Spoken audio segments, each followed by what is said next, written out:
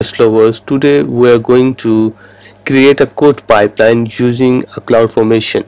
We will write a template and then we will deploy that template to CloudFormation, and then the CloudFormation will create us all of these resources except the GitHub, because GitHub is something third-party tool, and this is our source from where we are getting our code and things to build everything for us.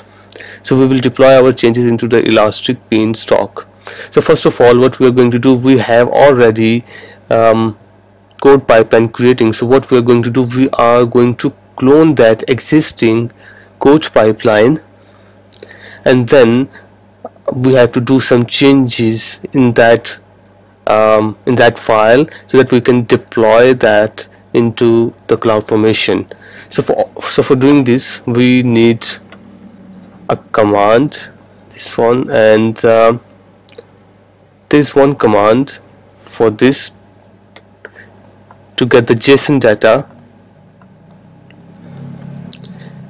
and yeah, AWS CodePipeline, get pipeline, and then the name of the pipeline, which should be this one. If you are not getting this, or maybe you are getting some error, it's just because you did not configure your AWS account with your CLI. So you should go first and do that. Otherwise, if you have already done that, then it's an easy thing to go. So this is the JSON code you get.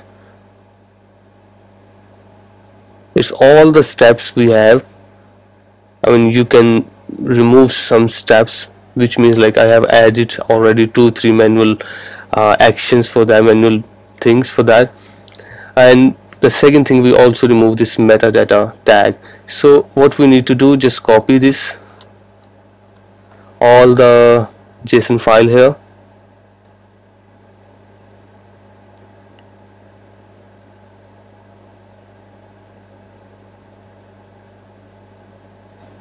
how long will it take?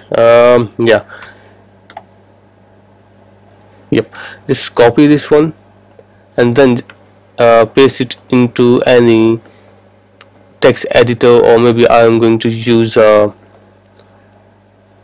VS Code for this. So just create one new file, CloudFormation clone, code pipeline clone, and then I just forgot to rename it to the JSON, this one, and then just paste this code here.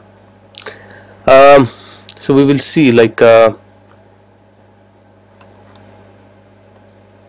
this is our file we get,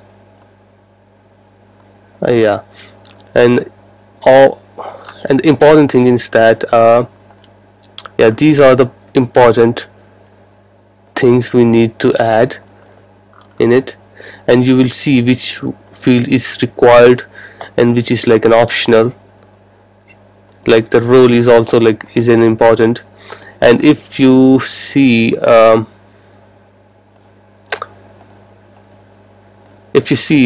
this code, like in the CloudFormation, there's one thing that we have to write things like the first word should be capital, like it should be start with the capital. It should be not the small one, should be the capital one, and should be go with the same one. And for that way you can use this template if you don't have any idea, or maybe if you want to learn the basics of that, you can use that. And once you do all of the changes, before going forward, I just wanted to show this template. Look at this one. We are using some GitHub. We are telling that this is our state, this is an action, or this is our source. We have to get the source. So for this code, the one we are cloning, clone the code pipeline, which have 3 source, which means like 3 different GitHub repositories, different GitHub branches, and different codes we are getting. And first of all, if you do all of these changes, which I am not going to do here in this tutorial, it should be something like this. And one more thing, we have to add this line, the type, and we have to tell that like this is our what is the service we are going to use for it. So we need at least one resource which isn't in this template, so we have to add the resource, and then we have to whatever the name of the pipeline, or maybe we should use this pipeline as well, but we have to add this resource section which is a compulsory, and then we have to mention this one, and then in you don't need to change anything else for that. But if you're using the GitHub, like we don't have an auth token, so what you're going to do for this purpose, there's a I will obviously add a link to that auth token. Let me grab that link for you. Yes, this should be a link to get an auth token. Then how did you get an auth token? And just put it in here, or maybe you can use a system parameter or any other AWS service. You have to clean this code like the way I have done here. It should be clean. There's some important data which I am just trying to hide.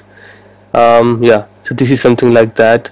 We're going to, yeah, like you can see, like capital words and region and everything should be according to the template. Like if you just follow this template and you will easily get it. And this is and you will get the GitHub from here. And I think I should have tell you everything. It's time for us to deploy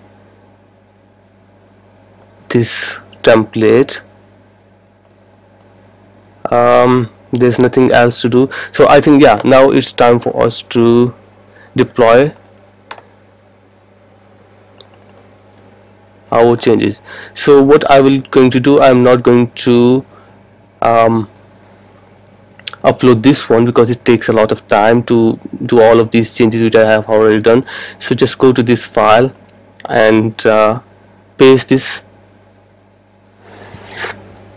Come on, or maybe this is like I'm doing it from the CLI, but what you can do, you can go to the CloudFormation, you can do it from the console, like just upload this file, super easy. And for there's something we need to change here, like the profile should be the profile you are using. It should be, for me it should be something like this one, for you it should be different. And then this one, application.template, means like we have to specify the name of the file, which should be in our case this one, and also the extension, I think. And then, yeah, my first tag is something like the name of the stack. It should be like demo code pipeline, and press enter. Yeah, successfully created. So this is the ID of our stack, and it will take up to like 4-5 minutes. But before we to upload all these resources, just go here, check out this CloudFormation, and we will see our CloudFormation here.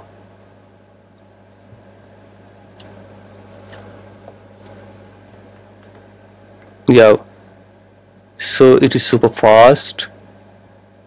We can see that our demo C code pipeline is successfully created.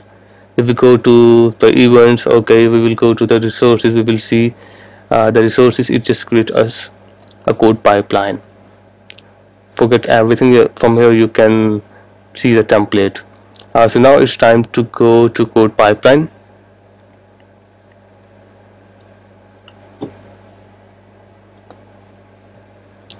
And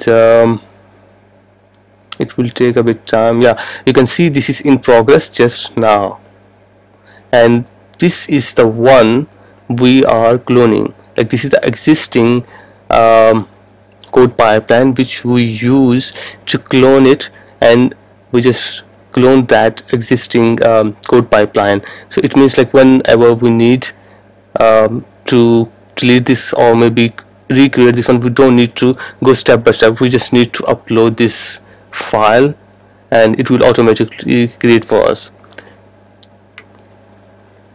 Just go to this one, and it is asking us the manual approval. So what we are going to do, we just approve it. And if we see in the template, yeah, okay, here we have at least 2 or 3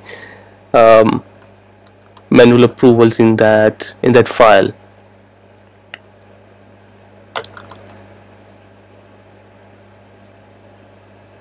Yeah, this is the stages, and we can see like we have to clean that file a lot, I believe. Like, it is a lot of things to do, like to change here in this file, like a lot of spaces and things, but it's okay for now. I think it should work. Or maybe try, yeah, it should work, I believe. So now it is waiting for us to build. Once it will build up, the next step what we will do, we will accept this. We shouldn't accept this one because I don't want to do all the changes into this Elastic Beanstalk environment for me, and I don't want it. So we will end this tutorial once this build is successful, because it is important. It will take at least 1-2 minutes to complete this one. So since what we will see what we have done, we create a template.